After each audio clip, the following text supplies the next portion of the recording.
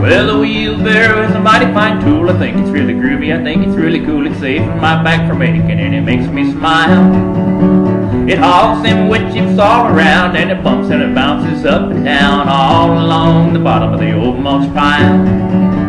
Well, the wheelbarrow's one of my favorite implements. Whoever invented that thing had good intent. It sure has saved me a whole lot of toil and tears. When you got something good, you ought to just stick with it. When you got something bad, you ought to say to heck with it. And the wheelbarrow's design ain't changed in 1,000 years. Well, the wheelbarrow, it's a mighty fine tool. I think it's really groovy, I think it's really cool. It saves my back from a aching and it makes me smile. It hauls them wood chips all around, and it bumps and it bounces up and down all along the bottom of the old mulch pile.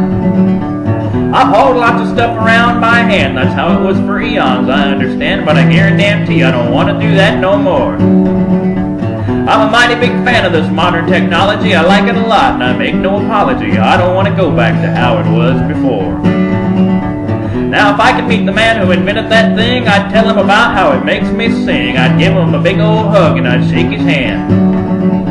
I'd say if you just had a little itty-bitty royalty for every time that thing saved someone some toil, see, I think you'd be the world's richest man.